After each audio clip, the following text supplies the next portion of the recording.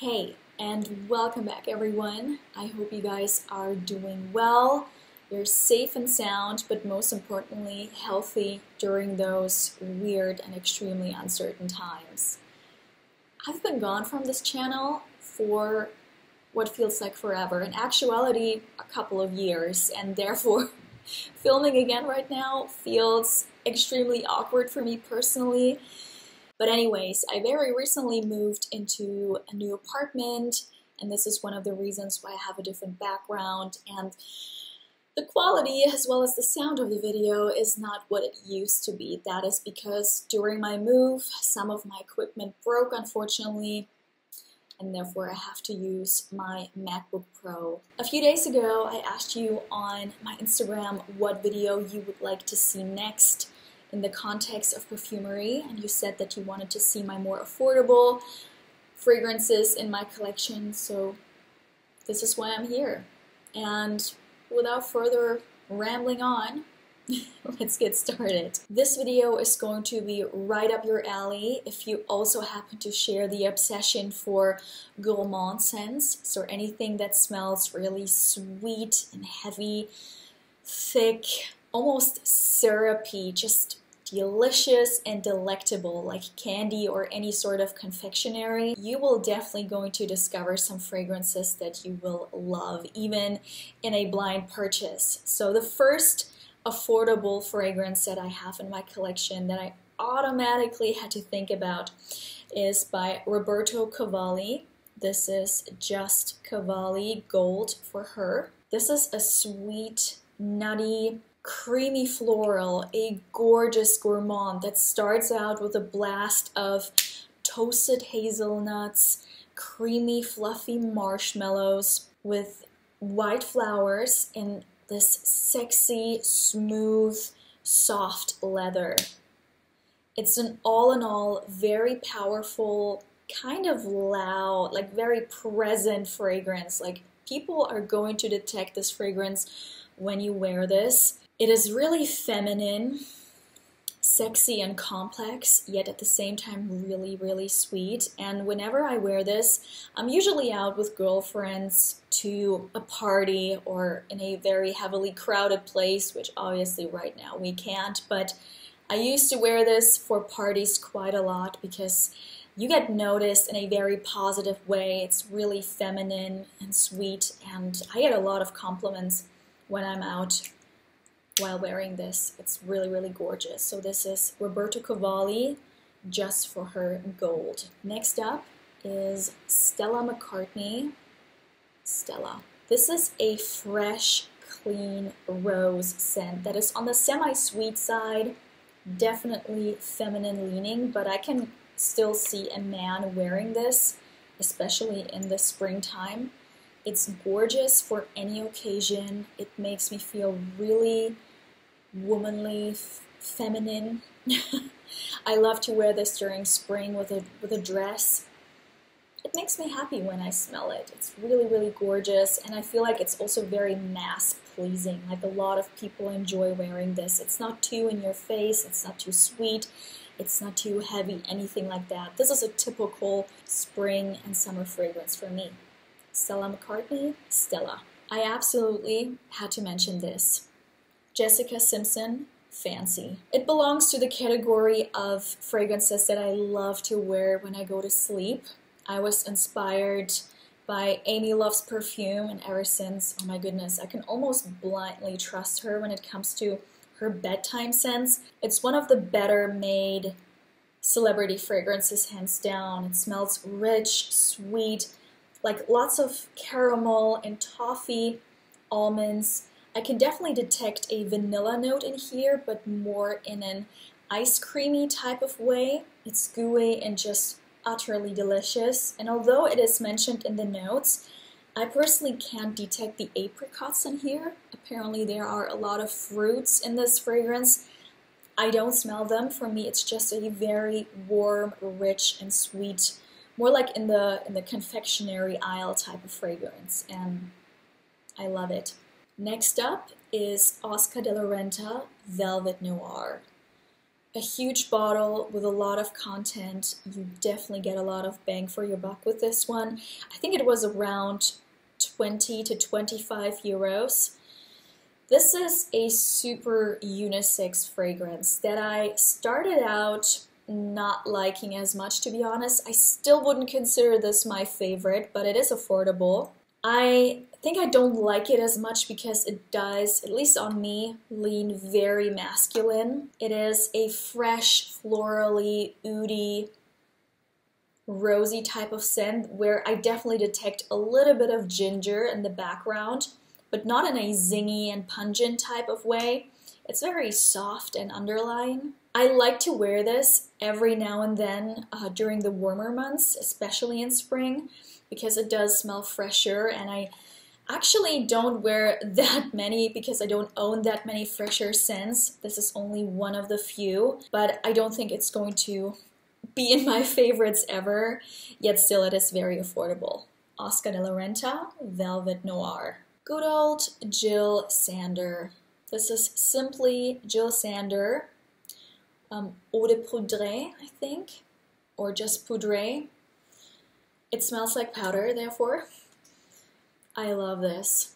Like, this is the type of scent that I would naturally gravitate to after taking a shower, smelling really fresh and powdery, almost like in this baby powder type of way. It's a little bit floral, definitely feminine, a little bit sweet. It's gorgeous. I highly recommend it, and it's super, super cheap. I have to continue with a little bit of a naughty one. At least to me, this is a super sexy, feminine fragrance that is not too sweet, it's not too in your face, it has the right amount of softness.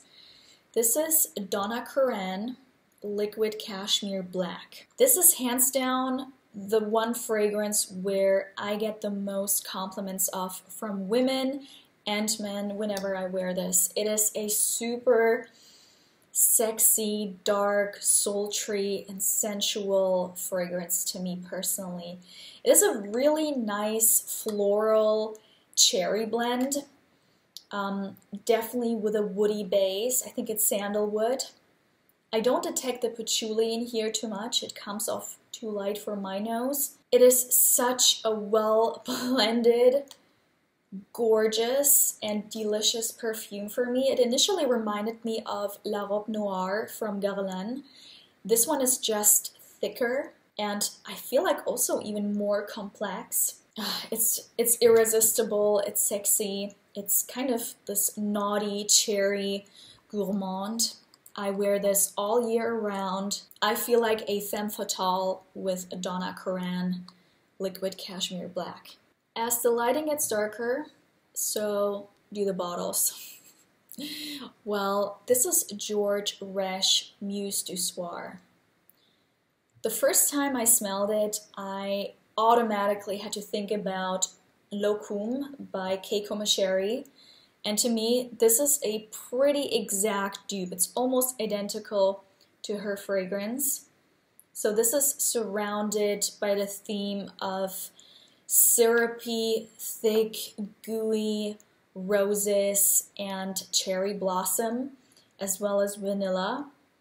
It smells delicious, delectable, really, really sweet, yet warm. And I love to wear this mostly in the autumn and winter time. I think around about 15 euros in TK Maxx. I always happen to see George Rech in TK Maxx a lot, so definitely check it out when you see it. In case you guys didn't know, I am a major honey fragrance aficionado. I love anything that smells like authentic, true, sweet, deep, complex honey. And I made it a mission of mine to basically collect all of them. And one of the ones that are very affordable yet had been discontinued is Calvin Klein Euphoria Gold. The first time I smelled this, I couldn't believe it. This one smells like an authentic, juicy, a little bit fruity oriental edition of a honey. I straight up only smell the light variety of honey. White flowers in the background. I think it is gardenias. It's not too sweet, it's not too in your face, it doesn't give you a headache. You can still get this online. I'm going to continue with one of my all-time favorite fragrances. To me, this is a 10 out of 10. In one word, divine fragrance. I love it so much, and I love it so much that I have put it in my personal top 5 fragrances that I definitely never want to miss. This is Marshmallow by Moore. The name of the fragrance is quite deceiving because I don't feel like that it smells like marshmallows at all. So it doesn't smell like sugary, fluffy, airy, anything like that.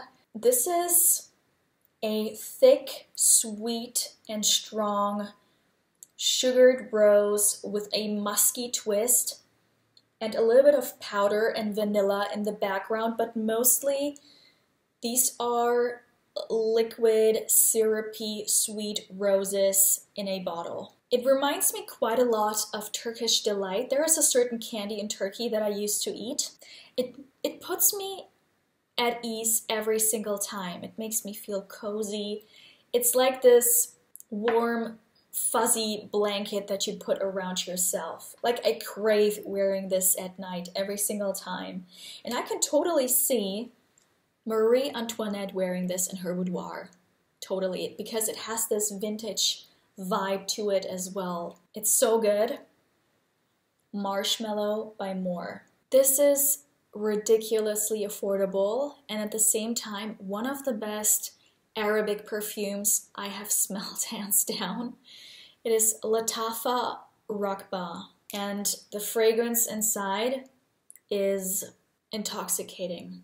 For me personally, it is one of the most well-blended, perfect fragrances of all time. This is a woody, velvety, sugary vanilla with a little bit of a smooth oud base. I definitely feel cherry and like this vanilla hookah tobacco blend, but mostly it is vanilla, sugar, and a wood base, and blended in such a perfect, elegant, smooth manner. It's not harsh at all. It is vanilla-y, velvety, smooth. As I said before, extremely affordable. You can get it online. Highly, highly recommend this one. Next is yet another TK Maxx treasure, as usual.